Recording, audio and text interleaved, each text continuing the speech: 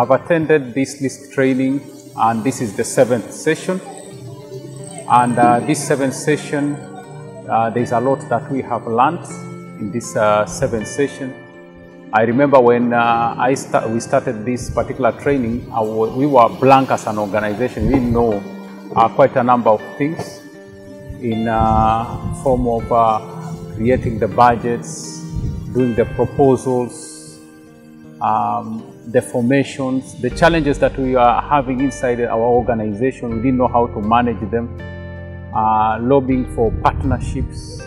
It was a big challenge for us. Mimi baada ya kupata hilo habari ya kuwa kuna mradi wa LISK unakuja kupitia shirika la Samba Sports, kwanza nilifurahi kwa kuwa huu mradi unakuja na unakuja umelenga sana kaunti ya Kwale, na nikasema hii ndio fursa ya kuwa na sisi kama organization ambao tuko changa na bado tunajifunza, angalau tupate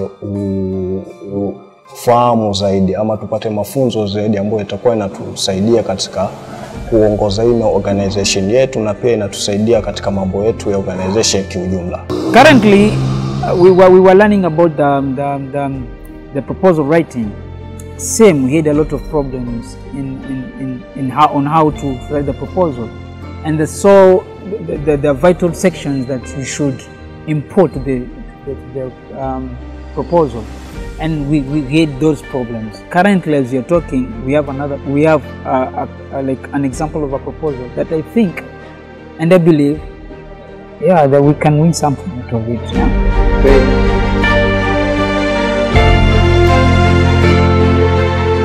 Do we need to go to the vulnerable girls, or do we need to go to girls when you're so that they can enlighten other girls? Like now we want to do a cascade model.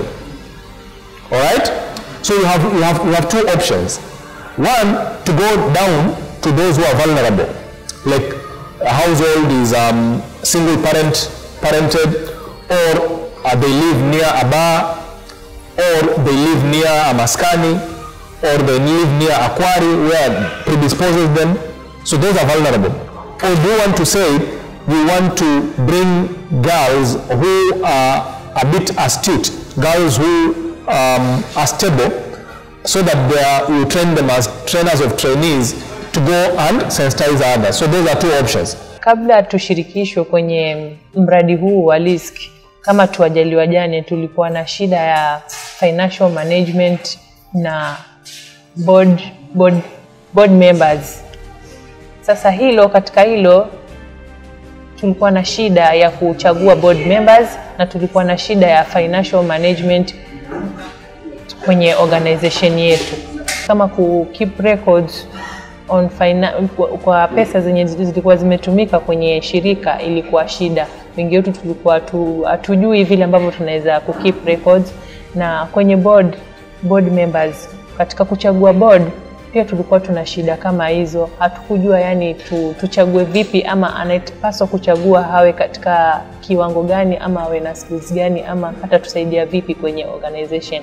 Tulikuwa na shida kama hizo, lakini baada ya kuwa tumepata Oka tool na tukaifuatilia, tunashukuru kufikia sasa financial management tuko vizuri, na tuna document finance issues vizuri, na kuhusu board recruiting tumerecruit board members vizuri ambao wanatusaidia kwenye majukumu tofauti tukiwa pale, ama tunaweza kujumuika nao katika hali tofauti. Through the sessions we learn, and also we cascade the same information to the other members, and for the growth. Now, when I talk about documents that were very important, alhamdulillah, currently we have a lot of documents, and also the stages under which the group should maybe go through.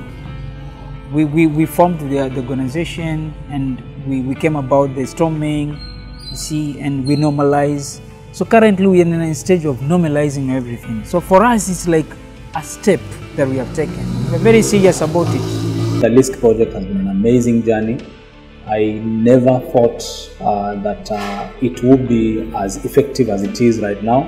But my heart sings when you see all these organizations, all these members, lightening up after every session, giving their feedback, saying they have really grown, they have really learned where they've been making mistakes, and promising that their organizations will never be the same again. For me, that is the world for me.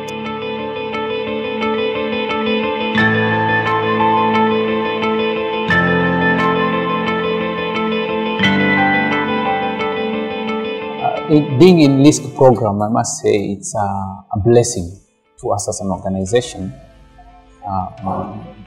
Of course, through Bwana Machausa, who is our mentor.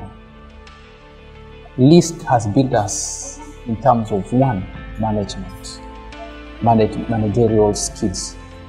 Now we are able to know how to manage even our internal wrangles, because it took us through steps of forming, norming, and again coming back after those wrangles have encountered, and how we can forge ahead as an organization even after meeting challenges. Tumesaidika sana na mradi huu na tunafurahi mkipata chengine ambacho kitatuwezesha kutusongesha kwenye organization zetu, mtuletee ndo tuweze kufaidika, tujue vile ambavyo tutasonga mbele baadaye. Thanks to IVLP and the US Embassy for giving this opportunity.